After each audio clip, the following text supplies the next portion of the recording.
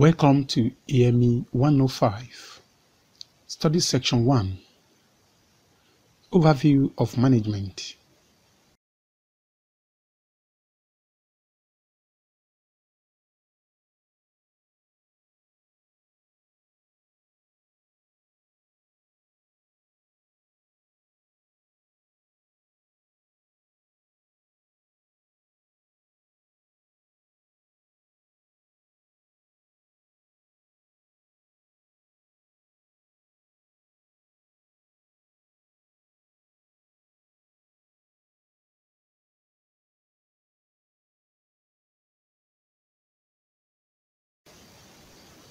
Introduction. The focus of this study session is to make you understand the overview of management from different points of views. We shall discuss perspectives of management, that is, arguments for management as a science and as an art. Clarification on the perspectives will be made as well.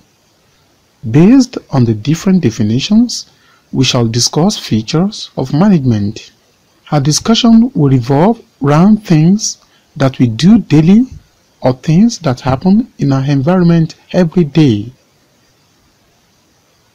The overview of management will cover the area of its concept, the arguments of two schools of thought on management, their opinions, and the different features of management. Learning outcomes for study section 1. At the end of this study session, you should be able to discuss the concept of management, discuss the arguments of two schools of thought on management, express their opinions on the arguments of the two schools of thought, highlight features of management. The concept of management. Management, a universal phenomenon.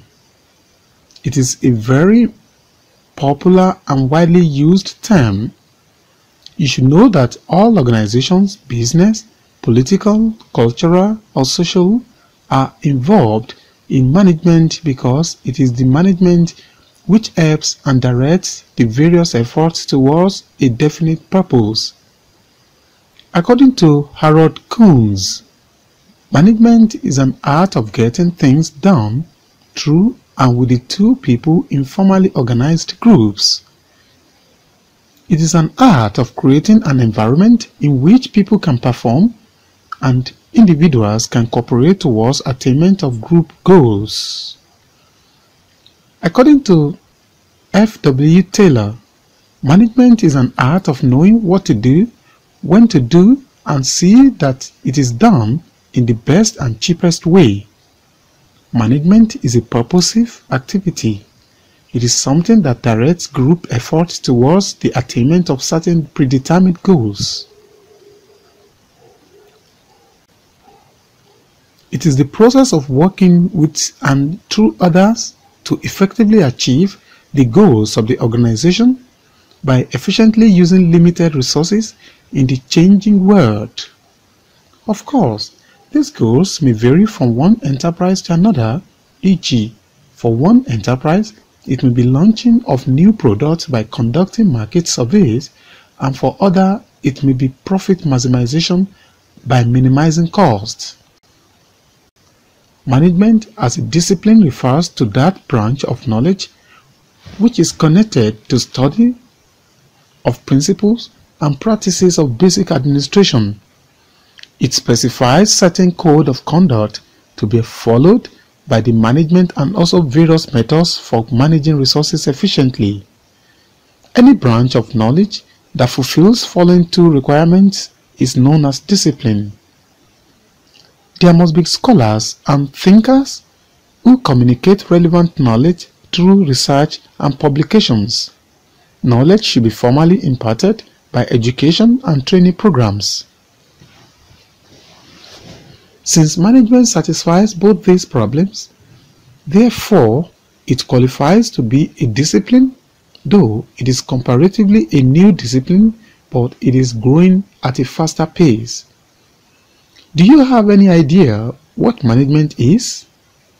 You can make an attempt by defining management in your own terms and compare it with what we have below. According to Theo Henman, management has three different meanings, viz. 1. Management as a noun refers to a group of managers.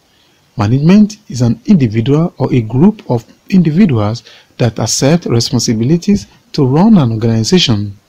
They plan, organize, direct, and control all the essential activities of the organization. Management does not do the work themselves. They motivate others to do the work and coordinate, that is, bring together all the work for achieving the objectives of the organization. 2. Management as a discipline refers to the subject of management. 3. Management as a process refers to the functions of management, that is, planning, organizing, directing, controlling, etc.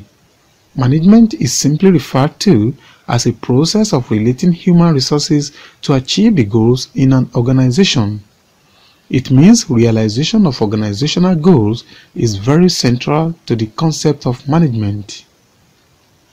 In another definition, management is viewed as planning, organizing, leading, and controlling the effort of organization members and of using all other organizational resources to achieve stated organizational goals. Management brings together all 6 M's, that is, men and women, money, machines, materials, methods, and markets. They use these resources for achieving the objectives of the organization, such as high sales, maximum profits, business expansion, etc. Kindly compare your definitions with the definitions given above. Are there similarities in keywords? Could you redefine the term management in a better way based on the tips in the definitions offered above?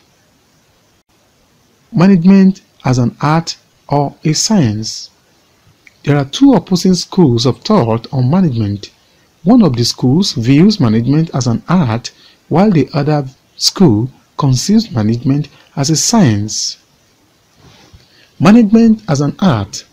The school of thought that refers to management as an art conceives administration like art. The school is of the opinion that management belongs to those with natural gifts, traits, and abilities for it. That management is an inherent trait and it cannot be learned through formal training. The main emphasis is that good managers are born. They have the potentials to be successful as managers or entrepreneurs without having been specifically educated for the profession. Management as a science. This school of thought argues that management relates to the capacity to use existing organized knowledge in the practice. That management is a technology, a matter of applying management principles and rules to the solution of management or organizational problems. The emphasis is that good managers are not born but are trained on the use of scientific approach, relevant principles, theories, and techniques of management to achieve the objectives of the organization.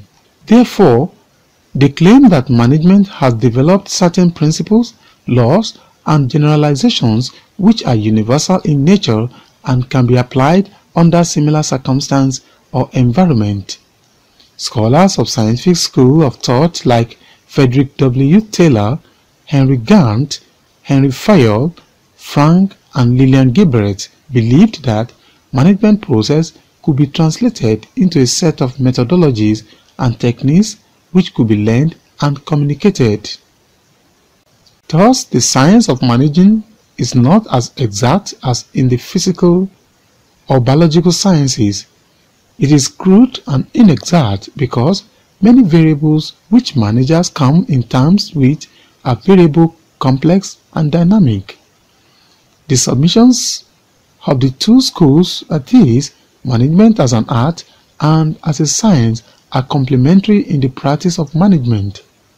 Some aspects of management are essentially art, while some other aspects have become more scientific in orientation, e.g., the use of computer programming in decision-making and the likes. Therefore, we can conclude by saying that management is an art of managing people and resources.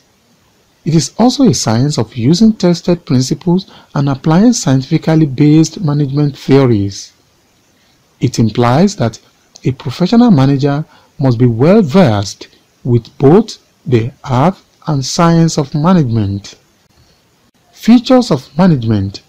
We can now go through the features of management.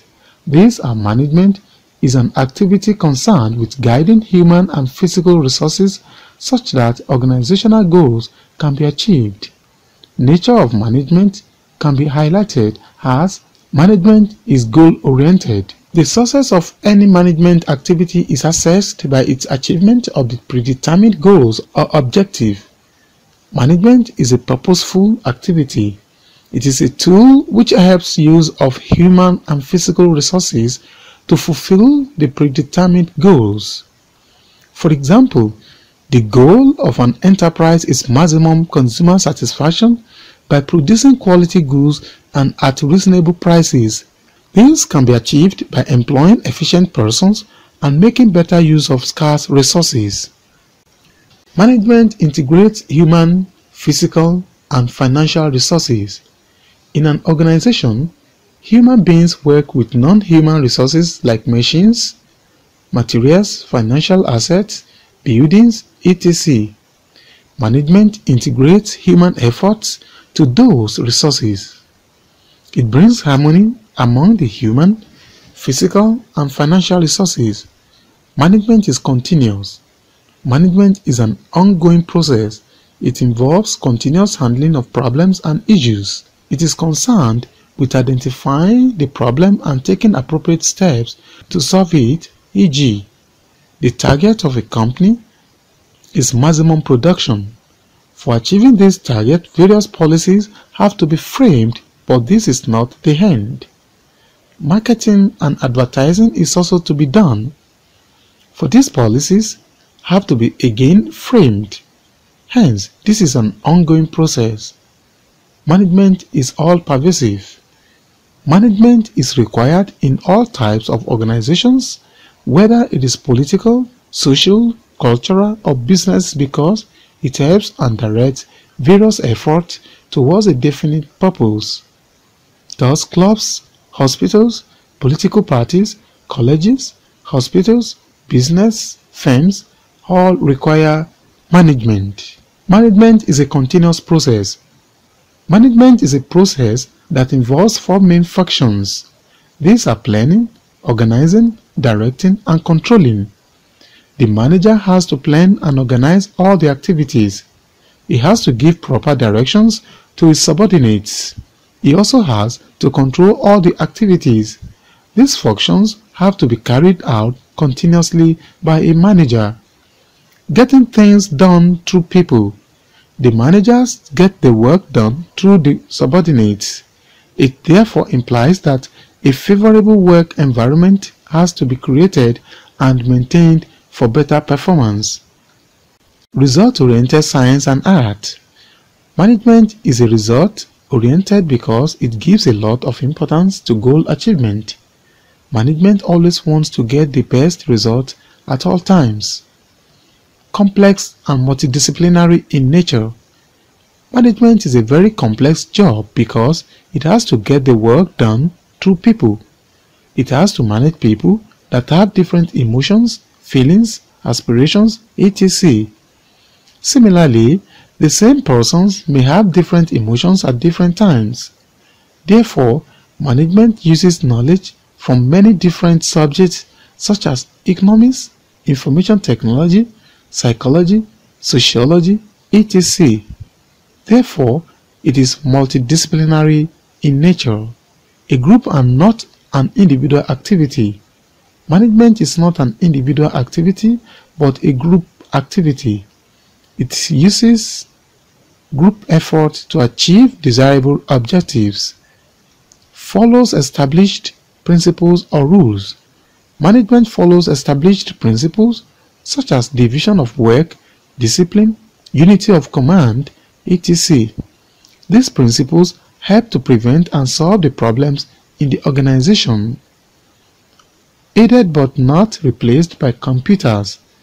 With the introduction of technological devices, all managers use computers in their daily routine.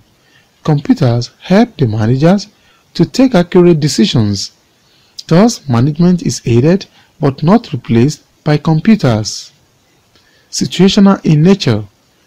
Management makes plans, policies, and decisions according to the situation. It changes its style according to the situation. It uses different plans, policies, decisions, and styles for different situations. Both an art and science. Management is result-oriented. Therefore, it is an art. Management conducts continuous research. Thus, it is also a science. Uses a professional approach in work. Managers use a professional approach for getting the work done from their subordinates. They delegate, that is, give authority to their subordinates. They ask their subordinates to give suggestions for improving their work. They also encourage subordinates to take the initiative. Initiative means to do the right thing at the right time without being guided or helped by the superior. Dynamic in nature. Management is dynamic in nature. That is, management is creative and innovative. An organization will survive and succeed only if it is dynamic. It must continuously bring in new and creative ideas, new products, and new product features. Functions of management. The functions of management are common to all alike, whether a business firm or a non-business firm. Management's primary function is the satisfaction of the stakeholders. This typically involves making a profit for the shareholders, creating valued products at a reasonable cost for customers, and providing rewarding employment opportunities for employees. This can be achieved only when management accomplishes its functions. A diagrammatic representation of the functions of management, which are planning. Planning means looking ahead and chalking out future courses of action to be followed, taking into consideration available and prospective human and physical resources. It is a systematic activity which determines when, how, and who is going to perform a specific job. It is rightly said, well, plan is half done. According to Coons and O'Donnell, planning is deciding in advance what to do, how to do, and who is to do it. Planning bridges the gap between where we are to, where we want to go. It makes possible things to occur which would not otherwise occur. Planning requires administration to assess appropriate course of action to attain the company's goals and objectives. Organizing. Organizing is the function of management which follows planning.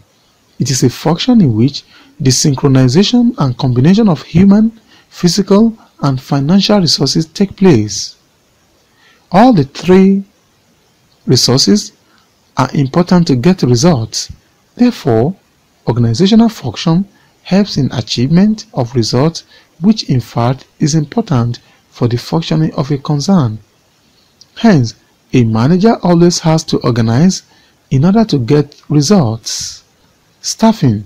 The managerial function of staffing involves managing the organization structure through proper and effective selection, appraisal, and development of the personnel to fill the roles assigned to the employer's workforce. Staffing pertains to recruitment, selection, development, and compensation of subordinates. Nature of staffing function. Staffing is an important managerial function. Staffing is a continuous activity. The basis of staffing function is efficient management of personnel. Staffing helps in placing right men at the right job. Staffing is performed by all managers depending upon the nature of business, size of the company, qualifications and skills of managers, etc. Directing. This is a process in which the managers instruct, guide, and oversee the performance of the workers to achieve predetermined goals. Planning, organizing, staffing has got no importance if direction function does not take place.